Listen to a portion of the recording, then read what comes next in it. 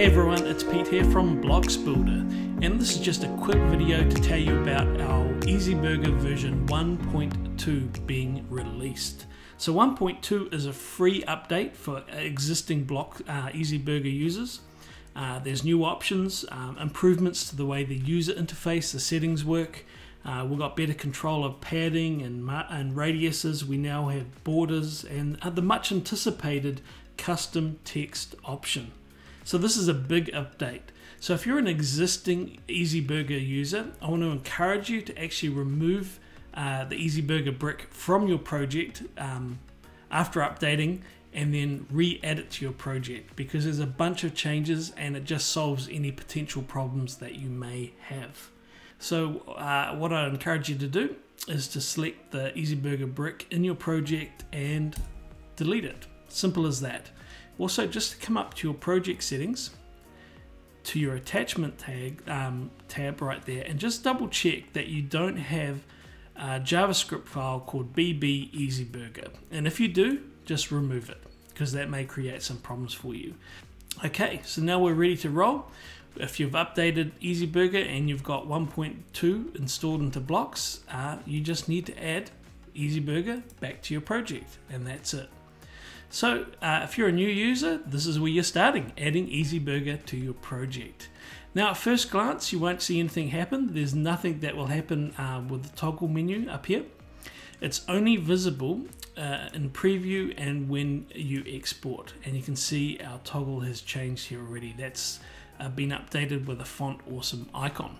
Okay, so let's check out some of the settings that are now available with version 1.2. I'm going to select my EasyBurger brick here, and on the right hand panel we see our options. We have the option to select our hamburger icon. There's a whole lot of pre-selected options here, or we can add our own custom font awesome codes here. We can define the size of our icon in rems. We can change the colors and the hover color. We can set the transition between our normal states and hover states.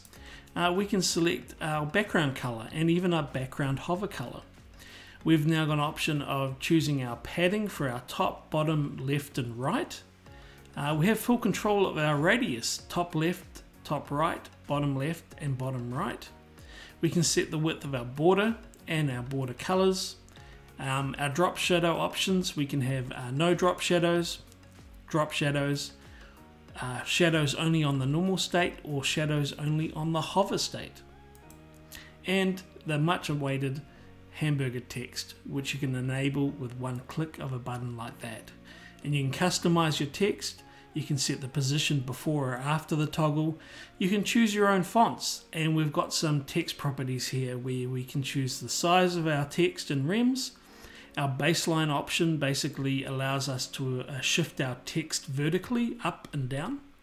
We've got some letter spacing where we can increase the spacing of our letters, and our margin allows us to set the gap between our text and the toggle icon. We can increase that or decrease that to suit. We can also change the color of our text. By default it inherits the same colors as our hamburger, but if you do change it to custom colors, and you'll get these options available here, you'll also get an alert up here on the screen that you have to dismiss. That will remind you that actually by selecting custom colors for your text, it will actually disable transitions. So that's a small technicality at the moment, and that hopefully we'll be able to solve, and we won't have to enable this, we won't have to disable transitions in the future, but for now we have to. Okay, so we can choose our text there, and then we have our close icon style. We can now define a size for our close icon independent of the toggle, and we've got our thickness and our color settings, and also our offset for our sidebar. We've got a couple of new options down in our support option down here. We have an option where you can actually now just download the instructions. So this links you to a PDF, and let me zoom out of this. And this PDF you can print, download, or just link to whenever you need to. Every option in EasyBurger, and you can go through there if you're unsure about something. And for the more technical minded, at the very bottom there is a chart here that gives you a breakdown of how the numbers work, because EasyBurger uses a nice mix of rems and ems so that everything is simple, everything scales. Everything is relative to the size that you set the icons to and the text to. So it works really well. Okay, so the other option we have on our support is our contact button, and that takes you through to the Blocs Builder website, to the contact page, and you can send an inquiry there if you need to. Okay, that's a quick rundown of our new user interface and some of our new options. It's very cool. It's a very decent size update. So I'm just going to go ahead and actually create a nice little option here. So I'm going to disable our text for now, and I'm going to select the hamburger. I'm going to use my actual burger icon here. I'm going to change the size of my burger to 1.6 rem, and I'm going to change my colors here. It's my normal state, and my hover state I'm going to use this blue. Going to do a transition of 0.6. I'm not going to use background colors here or padding or radius. Actually, I'm going to use some padding. So I'm going to give this a nice sort of border around it. So I'm going to add some padding of, say, 10. Yeah, 10. Let's do 10. Top, bottom, left, and right. And I'm going to give this padding a nice little radius of, say, 5.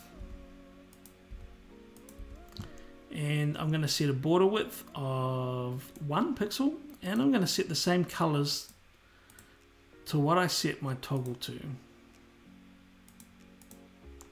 Alright, if I have a quick preview of that, we can see now that I've got my hamburger icon, and it's now got a nice border around it with some padding. It's very cool. Okay, let's add some text to this. So we're going to come down to our text option and enable our text. And if we go and preview this, straight away we'll see our menu text is default, but it's not overly styled, and there's no spacing set between our toggle and our text. So we're going to make some changes here. Come down to our hamburger text options. We could choose to have our text before or after. So before it was before, and after it's going to be after. It's pretty cool. And I'm going to change the size to match. I'm just going to do 1.6 as well. I'm not going to keep the font the same, but you can select all the fonts that you've got in Blocs. Now the baseline is our vertical shifting up and down. I'll give you an example of what that looks like. So if I go and preview this, you can tell that our text is kind of in line with our toggle here. But for example, and this may happen with some fonts, if I change my text just to lowercase, and I'm going to change that back to before because I like that one better. So I've got my text back to lowercase here, and we go and preview this, we'll find that our text actually sits down low against the burger. We've got this gap up here, this white space here, and that's because it's not using capitals. So what baseline can do is we can actually shift our text up to bring it up into the center. So if I shift my baseline up by 1, let's have a look. And neat, that's now in the center there. That's really cool. Okay, I'm going to increase the margin there by 2, and let's have a look. That's looking neat. And I'm going to increase the spacing of my text just by a little bit. Let's see if that's too much. That's right, that's pretty cool.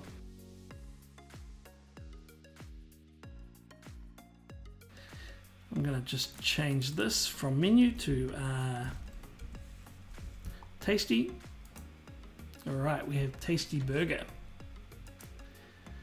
And just for some of the new users, if you've not used EasyBurger before, the offset option in our settings allows you to see, as you can see, our close icons rather in line with our navigation here. Our offset option will actually bring our navigation further down and create more of a gap here. So I'll just give you a quick look of what that looks like.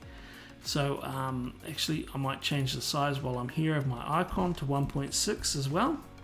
And I'm going to make it slightly thicker. I'm going to keep the colors the same, and I'm going to bring that offset up to about 3. Actually, I'm going to change the colors to match. Let's do that same nice green and that blue. Alright, let's have a look. So we've got our transition happening. We've got our icon up here. We've now got the offset for our text. It's pretty awesome. Okay, so I'm really excited about the different options that you guys are going to come up with, the designs. So feel free to post them in the forum. I'm really curious to the cool things that you'll come up with. And so that's a quick overview of EasyBurger version 1.2. It's released now. Have a play.